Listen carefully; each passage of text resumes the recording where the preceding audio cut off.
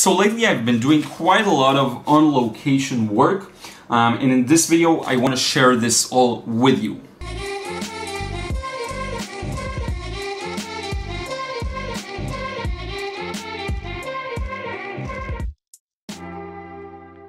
What up friends, Liron here. Thank you for joining me in another video. So I did a lot of on-location paintings recently, and some of those I'm sure you've seen maybe on Instagram or here if I showed, but I don't think I didn't show them yet on the channel actually.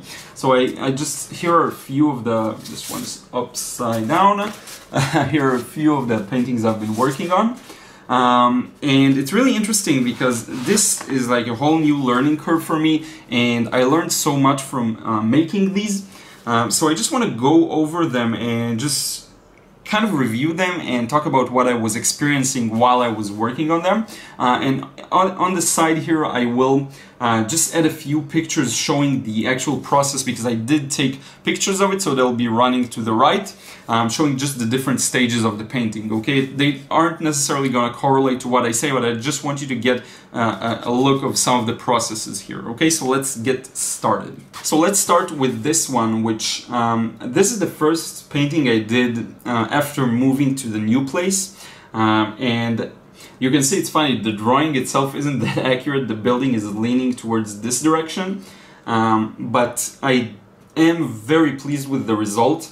A lot of it has to do with the way I was able to capture the light coming, especially here from this power lines that are running in this pole here onto the building, casting the shadow. There's this area that's in the shadow, and I think I got a bit lucky with this subject because it was like the perfect reference. Sometimes you just see a scene and you know it's gonna be an amazing painting. It just gives you immediately that vision of what you want to make out of it. Okay, so this was one of the examples of that kind of thing, that kind of experience. I just started working on it, making a first wash that just covers everything, just blue for the sky. Then I used a bit of a quinacridone burnt orange, or burnt sienna, sorry. I actually used the schminke for this one, so the burnt sienna looks kind of like quinacridone burnt orange. But in any case, so there was the blue here for the sky, then the sort of burnt sienna, then new gamboge, a bit of green for the trees, and just cover everything up. Then I came back and started accentuating some of the shadows and the different shapes, connecting as many as possible. So the trees are connected to the ground here, just to give a sense of unity. I find that this is really important. So I find that the first wash is something that I kind of I'm beginning to master. On location work especially, I kind of know how to do that and get it to be fairly unified and good looking. With this example it was a good one. I did mess up a bit on the first wash, but you can't see it because it's covered up with some other layers. So that's the first one I wanted to show you. I did also this one, and with this I have to mention, like, this was the best initial wash that I had. It just worked perfectly. There is some bleeding from the sky to the buildings, and I like it. I like the way it looks. And here I learned one of the most important insights I've had recently, and it has to do with matching values. So what happened was, and I didn't realize I was doing it, and this is really important, so you want to pay attention to that. When I mix the second wash, okay, I kind of tested on a test page, and what I'm looking to see is, when I put it on the test page, does it look as dark as the reference I'm looking at? But this is wrong, and let me explain to you why, because I already have a wash here. So when I put it on a white paper, I just see the way it looks, and it looks dark enough. But once I put it on the painting, I actually glaze it over something that already exists here, and it makes it darker. So what the bottom line is that my mid-tones consistently turn out a little darker than I want, and now I figured out why. And it sounds like such a simple concept. I mean, if you glaze over another layer, you know it's going to be a little darker than it seems because it's glazed over another layer. And I didn't realize that. I mean, I probably, if you'd ask me, I'd know how to answer it, but only when I did this, and this midtones here, this should be midtones, they were super dark, and I was trying, they should be more like this maybe here.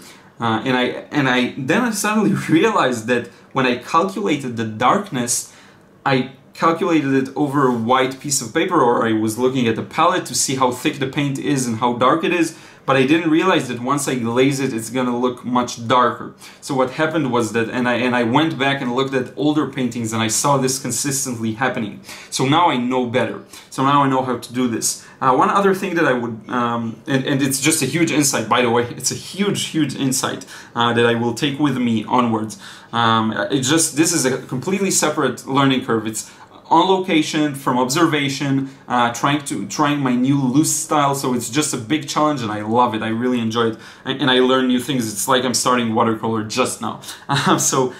This tree here is another thing I would correct a bit. First, the shape, it's a bit flat looking. Second, just the negative painting doesn't work for me here, probably because I didn't merge it well enough, and I should have probably made it a little simpler, like abstract it a little more, just go tack, tack, tack, tack, like this, and just get some kind of a very random leafy shape instead of a rounded thing. I need to get rid of my rounded trees. It just doesn't work for me.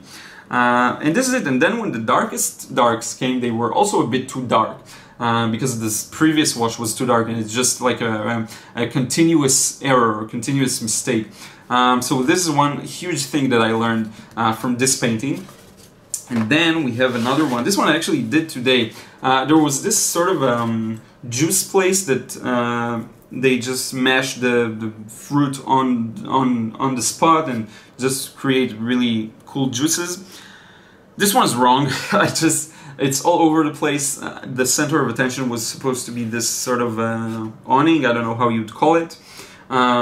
It just doesn't really work. I should have covered things much more evenly in the first wash, so you can see you can mess up the first wash as well, and this is what happens. But I did learn quite a bit from this one as well, on just really how important it is to cover everything up, or just leave it and let it dry and then continuing to fill in the gaps. This is just, all of these three are huge learning experiences. You'll notice I'm using kind of a similar color palette for all of them. It's basically the French Ultramarine and the New Gamboge, some quinacridone rose or magenta that I used here, and I actually love the way it looks. The greens I mixed just with the blue and the yellow. So it's sort of my way of approaching this, and it's actually really good for the area I stay at, or I live at, because the sky's kind of really happy and bright like this. The buildings have this yellowy feeling to them. The shadows are deep, the trees are kind of olive green in many places, so I find that this sort of triad works really well for me. And I'm really excited because starting next week I'll finally be able to devote more time. I'll bring all of my recording gear, and I can devote time to actually recording outside. So what we're gonna have is sort of the art adventures outdoors, so I will record a lot of contents outdoors, maybe also vlogs, but also the processes. So I'll put the tripod with the sort of easel to paint, and then I'll have the camera recording everything so that you can see this, and I'll sort of give an interpretation of what I'm doing. You'll be able to see the reference. It's just going to be really cool, and it actually reminds me of the DVD I purchased of Alvaro Castanet in the EPC, I think, films it's called. It's the company that produces these films, and I thought it could be really cool to produce one here because they're all for, like, they cost money. It's like 5 painting processes, so I just think it can be cool to make 1 or 2 of these and see how it works out when you can actually see the reference in front of you, and it's not just an image or a picture I put on the side here, but it's actually like in front of us. I can pick the camera and show it to you. So anyway, yeah, you can see I'm very excited about just going out there and recording the process as well. Feeling like I'm starting to get the hang of working on location and interpreting what I see. It's just, as I mentioned like a million times in this video, it's a whole new learning curve. I hope you will get to be a part of my journey in that sense, and that you will enjoy it, because it's really something new for me as well. And this is it. I hope you enjoyed this video. Don't forget to hit the subscribe button if you still haven't. If you're just lurking around watching videos, also subscribe. I'm posting daily videos for now. I'm really enjoying it. I am pretty sure that by the end of the year, maybe around the beginning of 2018, I will make a change to the schedule. I'm not yet exactly sure what I want to make or what kind of change I want to make. but I think I will. Maybe make it a little more organized schedule or something like this. Maybe specific days for specific topics. Still not sure exactly what to do, and the frequency I think will stay similar. Anyway, we'll see about that. We still have like 6 months left, or maybe 4? Yeah, 4 months left, something like this. So anyway, this is it. I hope you enjoyed this video, and I will see you again in another one tomorrow.